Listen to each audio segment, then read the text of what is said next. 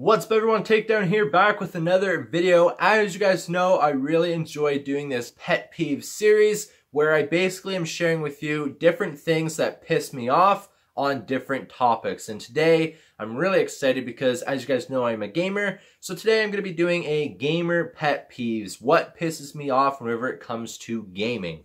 Let's get right into this.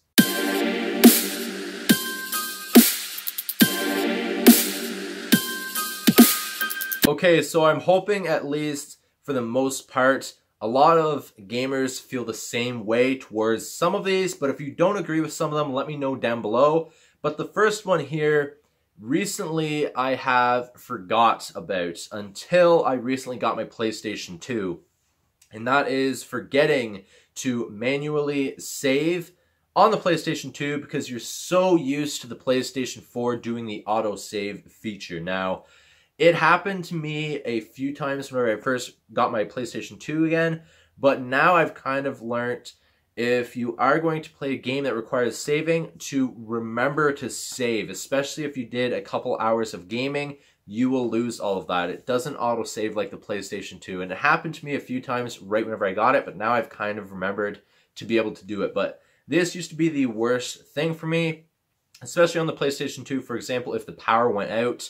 Or I've heard rumors and I've heard other people share stories where they used to have a PlayStation 2 but never owned a memory card, and they used to try to leave their system on 24/7 all the time, constantly on, and then of course your mother would go and turn it off. For me, I never had that problem because I always had 2 or 3 memory cards. I don't get why people didn't go out and just get a memory card, because of course your parents want to save money on the electricity bill. But for me, this is something that used to be so frustrating to me, especially if you forgot to do it. The next time you go and play, you realize you didn't actually do it and you lost all your progress that you did that day. Honestly, it used to suck for me, but I'm basically trying to teach myself to make sure you remember to save now that I have the PlayStation 2 again.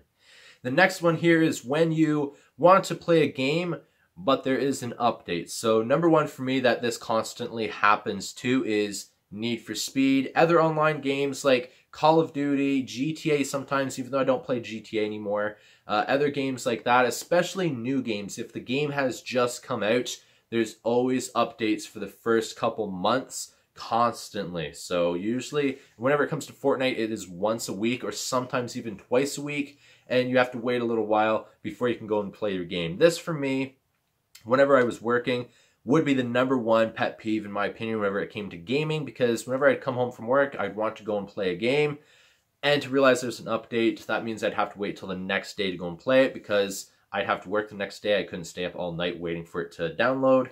It used to suck, but that's definitely one of the more frustrating things, especially if you have bad internet like I do. I don't have the greatest internet, so it does take me a lot longer. Sometimes for like a Fortnite update, it'd be an hour. Other games, it might be 6 hours. It all depends on the game and how big it is for the update. The next one for me is when your game starts lagging. And the thing whenever it used to be online gaming with friends and that, whoever was lagging the most used to always be called and told that they have the McDonald's Wi-Fi, which was always funny.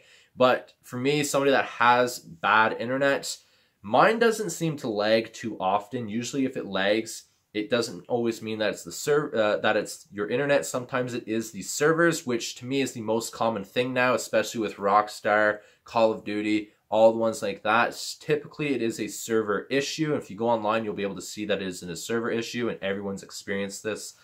But for me, it sucks whenever you start lagging, especially if you want to game. If it lags for too long, you just get fed up and you don't want to play that game anymore. So it honestly does suck, but it does happen, especially for us gamers. The next one here is when you get a new game but have no space to download it. Now for me, I don't have that problem anymore because I have went out and purchased an external hard drive for my PlayStation 4, and whenever the PlayStation 5 comes out, or if I want to use that for any other device, I can just simply unplug it and plug it into another device.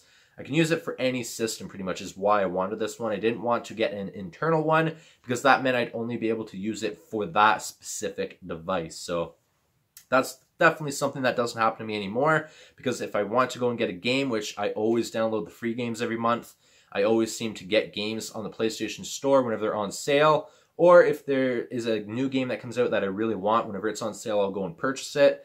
So I never have that problem with space, but whenever I didn't have my external hard drive, I used to always have to sit there and think, what game can I delete? Which game do I not play the most anymore? And I'll just go and delete it off my system. That means I'll never get a chance to play it anymore, but that was the only way I used to be able to do it back then. Now I'm able to keep all the games on my PS4 until my external hard drive gets full, which right now it's a 3 terabyte hard drive. It's about halfway full, but it's going to be a long time until it's full. So the next one here is when you did what it said to complete a trophy, but the trophy doesn't show. I did this recently on Onrush. Onrush was a free game a couple months ago. It came out in 2018, and it became a free PS Plus game in 2019, I want to say.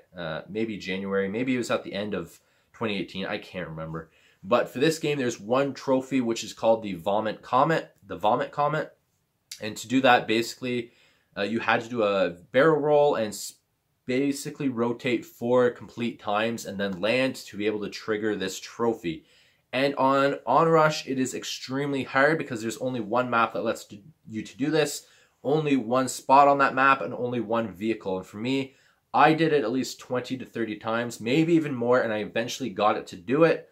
But I remember while trying to do that trophy, I did it at least twice, where I counted each time that it spinned, and it didn't trigger the trophy. So by the third time that I actually got it to do it, after playing it for a couple hours, I got the trophy to pop. But some video games, you know you did it, but the trophy doesn't pop. In certain video games where it's kind of a progress one, that once you pass a certain point, if you didn't do that trophy, you can't get it until you do a second playthrough.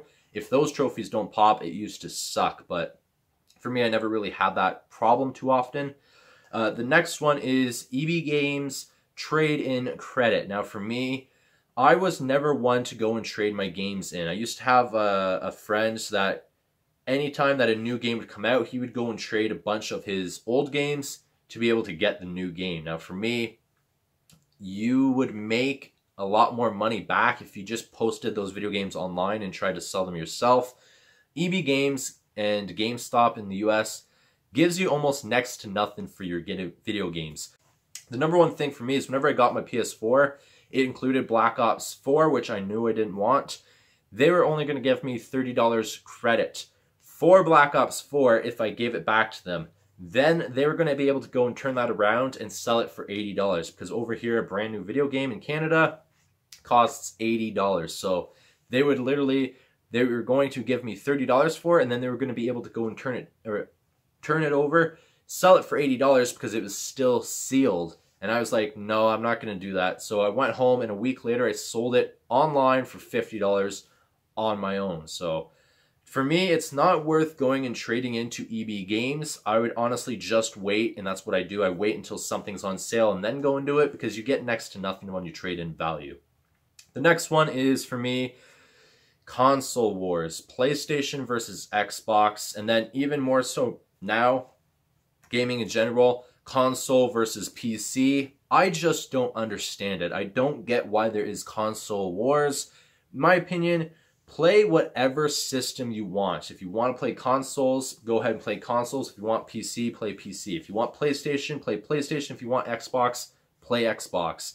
To me, I don't argue with people that agree with Xbox, and I don't say that PlayStation is better, because I've only owned PlayStation. But the reason why I prefer PlayStation over Xbox and over PC is because I'm used to the controllers. I'm used to the way that PlayStation works. I've always used PlayStation whenever I was young. I had a PlayStation 1 up to my current PlayStation 4. I've had every system. I've used every system. I've played on every system. I'm used to PlayStation. There's no point, in my opinion, to switch over to Xbox now, because it would take me a while to get used to it. So for me, I would rather just stick with something that I'm used to and that I enjoy playing. I enjoy my PlayStation, but that doesn't mean I go and tell somebody that is an Xbox fan that PlayStation is better. I've only ever had PlayStation. Now, I prefer PlayStation over Xbox for other reasons as well, but to me, I don't get console wars, and I don't get PC versus consoles.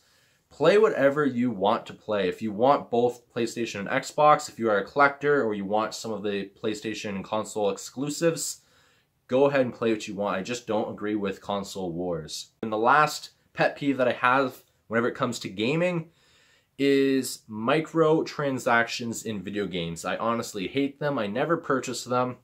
You guys probably know what I'm talking about. Grand Theft Auto, buying the shark cards, games like Call of Duty or anything like that that has you buy coins within the game, virtual currency in specific games, and if they have you purchase it that way, I hate that.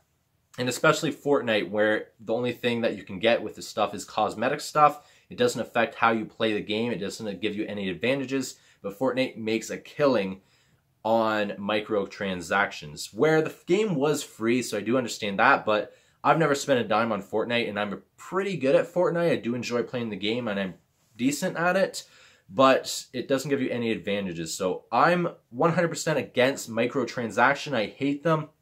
Never purchased anything microtransactions before, just because I'd rather earn the money in the game. Microtransactions, you don't basically lose too much if you don't get microtransactions. You still get to enjoy the game. You just might miss out on some exclusive stuff or certain things like that. For GTA, I used to always make my money. Me and my friends used to make millions of money on there. Why go and waste real money to buy fake money? I never agreed with that. I never used to take part in that. I honestly was always frustrated with that, and that was the worst thing about video games, especially now.